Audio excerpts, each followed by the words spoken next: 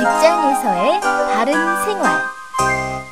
직장에서의 바른 생활에 대해 알아봅시다. 출근 모습을 비교해 봅시다. 먼저 좋지 않은 출근 모습입니다. 아침에 출근할 때는 늦지 않도록 하며 복장을 단정하게 합니다. 다음으로 좋은 출근 모습입니다. 출근 시간보다 조금 일찍 도착하여 여유 있게 출근을 합니다. 상사와 대화하는 모습을 비교해 봅시다. 먼저 좋지 않은 모습입니다. 상사가 말할 때 집중하지 않고 딴청을 피우는 등의 행동은 하지 않습니다. 다음으로 좋은 모습입니다.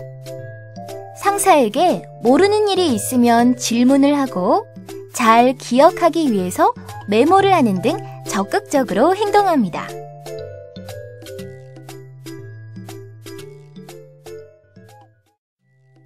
휴식 시간에는 동료들과 차를 마시며 대화를 합니다.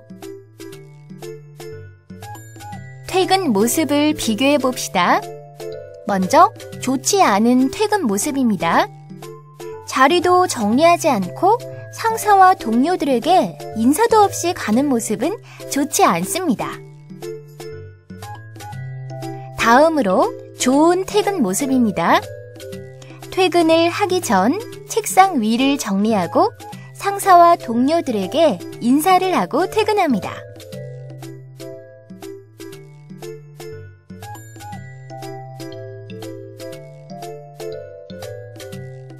직장에서는 좋은 모습으로 행동하도록 합니다.